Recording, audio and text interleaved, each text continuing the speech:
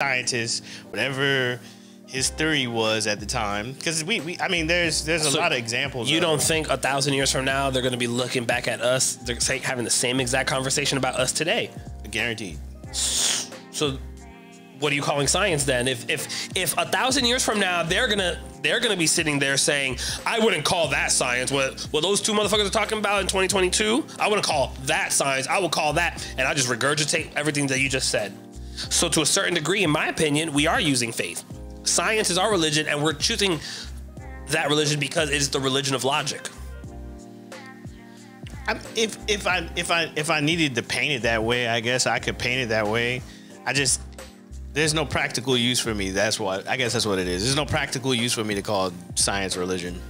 But for me there is, so that's where we differ. That's where we differ. For me, see, for me, is it a mechanism that you would use to check your biases? Exactly. So my science being my religion. I'm not just a cute face. Science being my religion, what is the mission statement of the religion, so to speak? And the mission statement, the goal of the religion is to obtain objective truth. Almost like Christianity, you want to obtain the purity of Jesus Christ. You can never get there. You aspire to get there, but you can never reach it. It's like the speed of light. You know why I like science so much more, and that I like this space to keep science separate from religion, is because the community's sole goal, if you go and you make a theory, your peers' job is to scrutinize and try to disprove it, so we can all get to a consensus of, you know what, this is the best information we got. This is with religion. I can't say for all religions, but for most religions, they have dogmas. Yeah, the scrutiny isn't there enough for me to constitute science as a religion. But that is why I would argue that I chose science to be my religion. Because the reason I say religion is because to a certain extent I still have to have faith in any given time. So if the mission statement of science is to obtain objective truth, but you are limited the same way in Christianity you are limited to being sinful. You cannot be pure, completely pure of sin. Only Jesus Christ was pure of sin. So similar to that, science, there's objective truth, but you can only have your subjective truth. You can never actually attain that objective truth with 100% confidence. Maybe you're at 99.9%, but you can never get to 100%. That's fine. We can be 99.9% sure that the sun's gonna rise tomorrow and set in the west, but we can't say it with 100% certainty. I'm okay with those, but I'm okay with those numbers.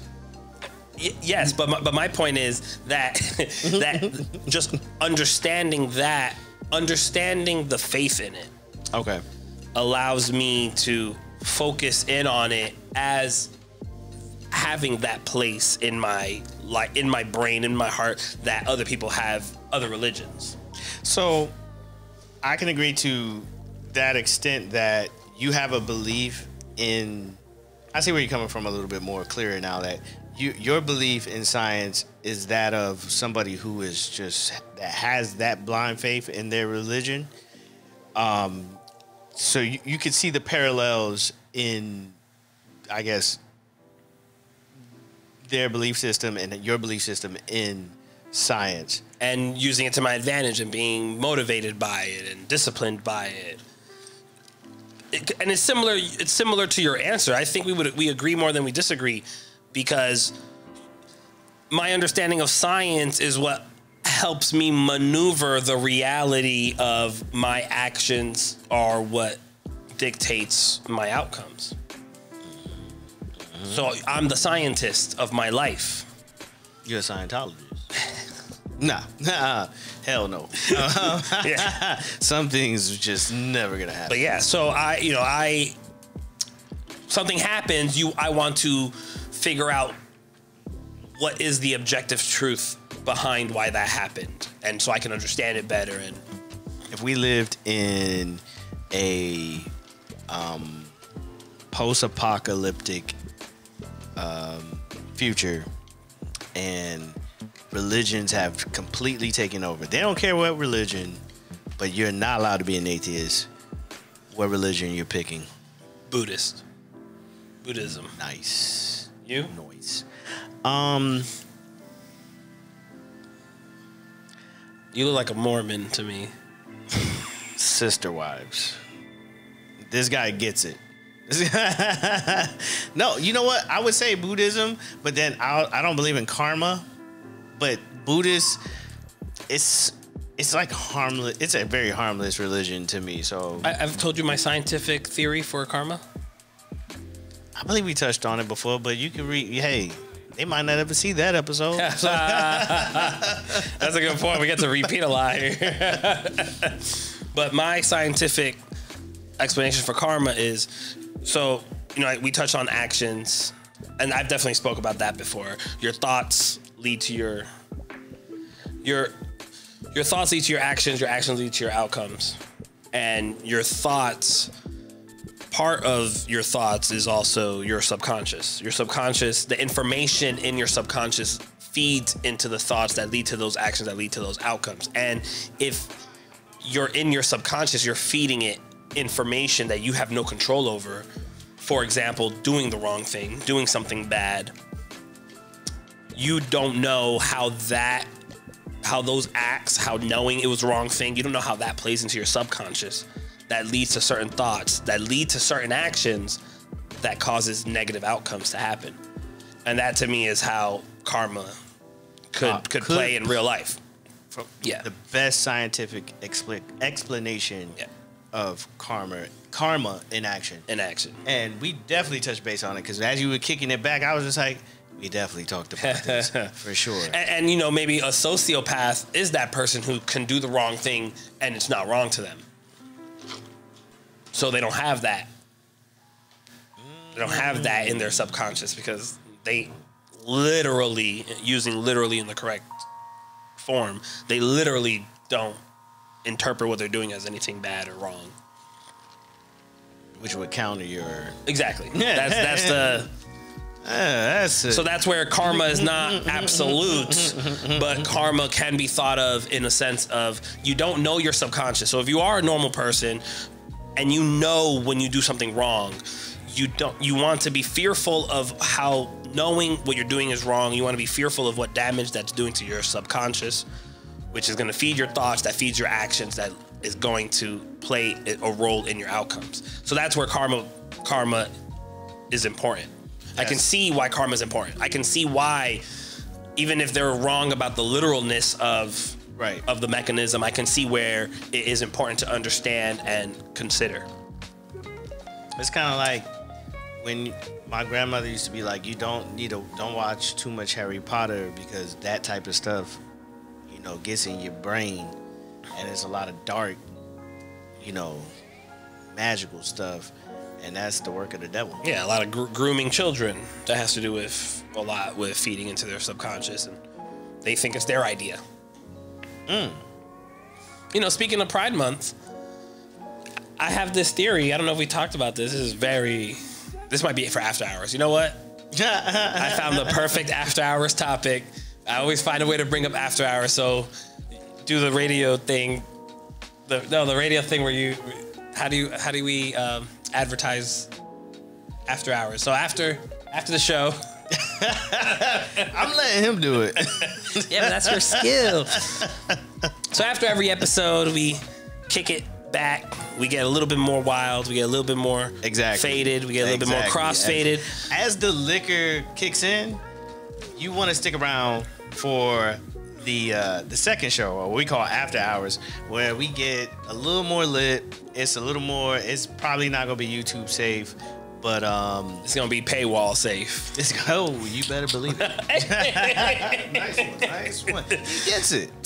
So I tend to naturally, it's not planned, tease that throughout the regular episode what's going to happen in the After Hours. But I have a very interesting theory about the LGBT community.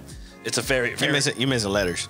Oh, the LGBTQIA2S plus Are you bullshitting or are you serious? I'm serious.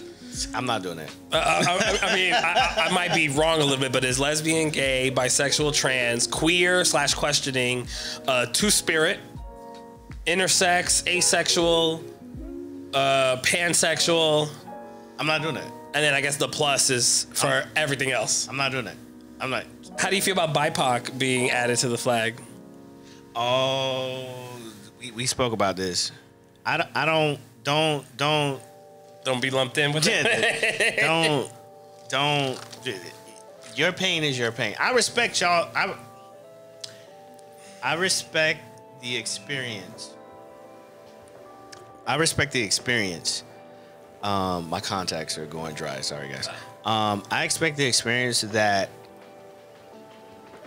LGBTQIA. Because I heard a reference today, and they literally stopped at the A, and I was just like, where did the A come from? That's asexual. What's that? Asexual? That means you don't like anything. You don't have any attraction to anything. You just don't think about sex at all. Like, you have no drive, no sex drive. What? Why do they need anything?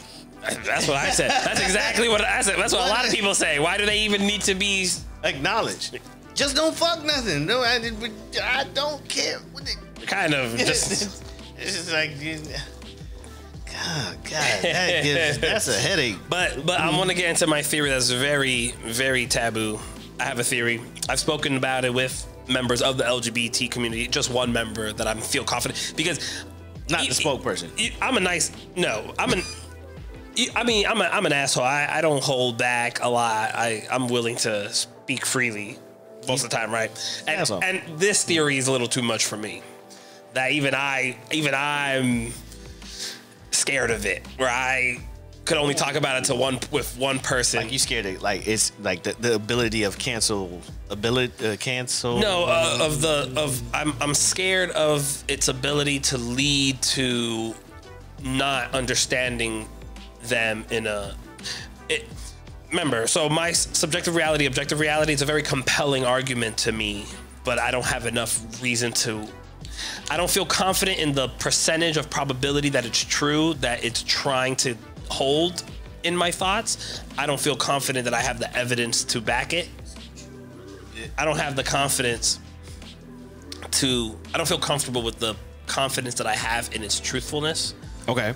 I don't feel confident enough based on the evidence I have, but it's compelling to me. So that's where I'm, Damn, I want to hear it now. That's we gonna save it? That's for after hours. Well, I mean, I definitely got a lot to learn, guys, because I've been out the loop in terms of the LGBTQIA 2S plus. Hanamana Manapina. 2S is gangster. Two-spirit. What? Okay. What's that? Two-spirit. I believe it's like a spirit animal. I believe two-spirit is mostly found in the Native American culture, where they're, I guess, modern Native Americans that identify with their like earth spirit and their animal spirit. Exactly, or their Oh, that's like Kevin Gates. Because he always talks about he's a rapper, and he talks about the spirit of the jaguar. He wears like a feather in his hair.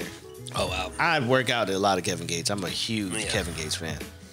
But like Blackfoot Ravenclaw. I don't know if that's a name for a Native American out there. It probably is, but that somehow was racist. But it wasn't, because it might literally be a name. There's some dude listening out there who like perked up. I was thinking he was doing his homework, or he was doing some mechanic work. All of a sudden, he heard his name. It'd be like Tiger Billy. Well, shout out to you, Blackfoot Ravenclaw. But maybe Blackfoot Ravenclaw, he identifies with his human form and identifies with his bird form. So he could be two-spirit. I could go with that. It doesn't mean shit to me. But there's probably some white kids in Seattle that think they're two-spirit too, and they think they're some eagle or some shit. Those are Antifas. Those are Antifas. Nah, that's a fact. Mm-hmm. Y'all niggas is going too far, man. Look, but I do like it. I mean, because I'm actually Native American, like this much right here. I did my ancestry, and I'm scared to do it. Because you don't want them to clone you. Nah, I don't want to know how much percentage black I am. Oh, this guy right, he doesn't know this. This is the best part. I'm scared. I'm scared the cops come. I'm like a high percent. Like when I looked into my African ancestry, I was like, yo, I'm actually Nigerian. Well, my brother is 42% black. Legit. I knew y'all niggas was black. 42%. I mean, look at y'all dad and your grandma. It's like where do you think? Where did that come from? 42%. That doesn't sound like a majority. It's fucking half, guy. You guys are black, man, and y'all black and Taino and French probably or some shit like that. Did he have any Taino blood? I don't remember, but I know the more we do it, my brother, my brother did it.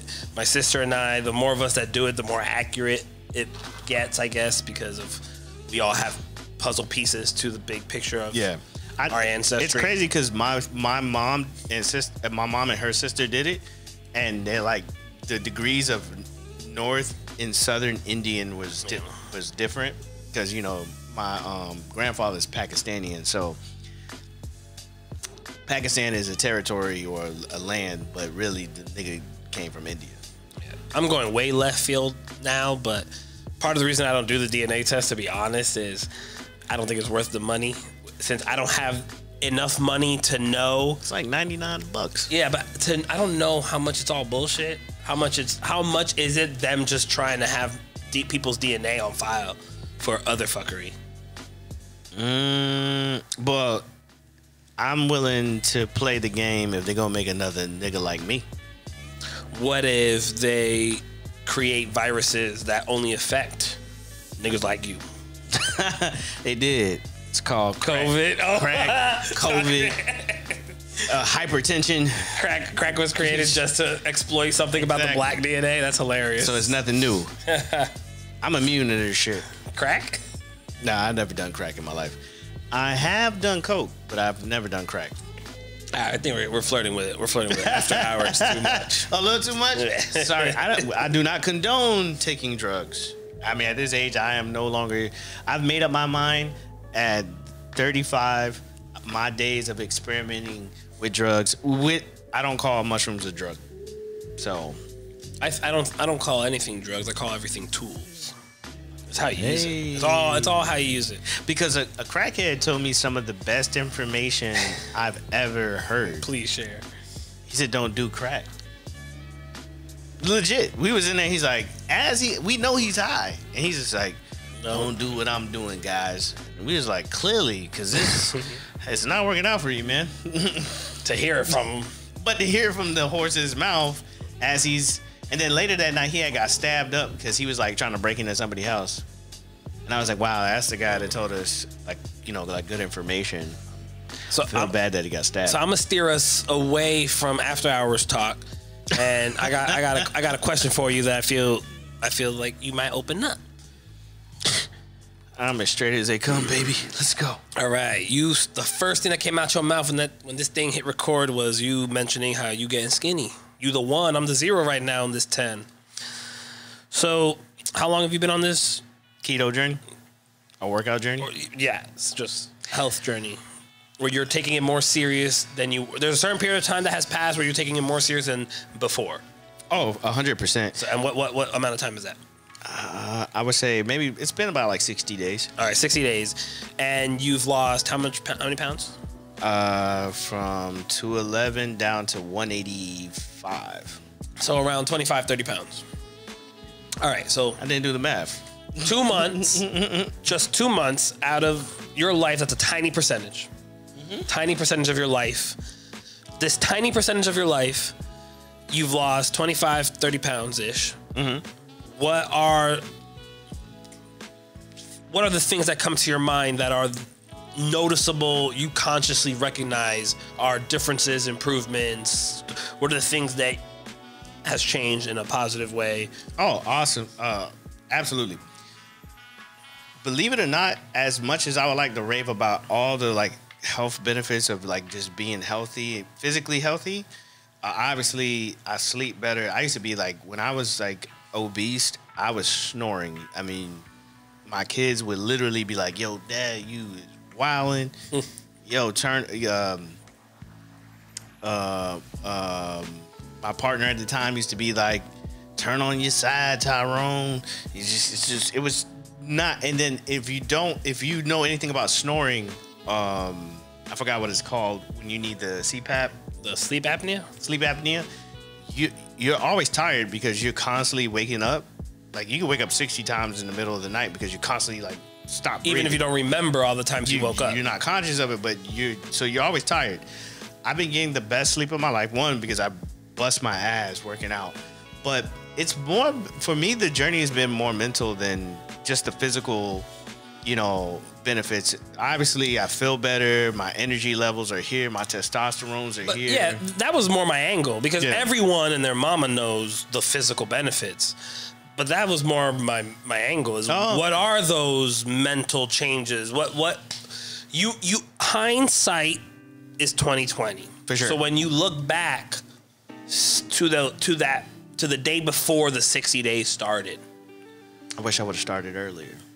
Yes, but there was a you, there was a consciousness, there was a thinking process, there was a subjective reality.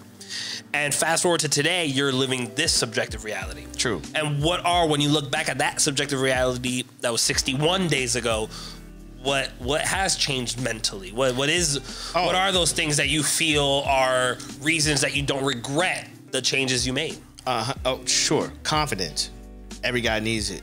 Every guy thrives. A guy performs at his fucking best. There's no reason why the Joe Rogans, the Jockos, the Kevin Harts, the Dwayne Johnsons, these guys that we see are like super successful is because of the amount of how much that they focus on physical health, because that physical health translates into mental health and that confidence. Because it takes, I remember when I started on the treadmill and like 5 minutes was like a fucking struggle. I beast mode that shit now. I like speeds that, I'm upping my fucking intensity every day because it's like this is getting too easy. I need to push it. That type of energy as men, we need it. We need that. Like we need that. I need a next challenge. Okay, I remember when I started getting lifting because it was a lot of calisthenics. I mean, it was a lot of a treadmill, it was a lot of running, it was a lot of cardio. Then I got into the lifting aspect where my daughters walk out the room and they think like dad's like literally like mad and shit, but I'm just like, yo, you're a fucking beast, man. You could do this. And I'm talking to myself. I know if I was to do this in the gym, the people would just like, that nigga is crazy. You're saying this out loud. I'm saying this out loud. Oh, that's fine. I'm full voice. You made of stardust. I said this to myself, legit. But that mentally, I'm ready to deal with whatever at any fucking time. I'm ready to go. And fitness did that for me. Working out did that for me. I was a depressed, fat piece of shit. But in the time, you thought you were confident because I was lying to myself. I was a fucking liar. Did you know you were lying to yourself, or do you only realize it now that you're on this journey? Hindsight is 20/20, but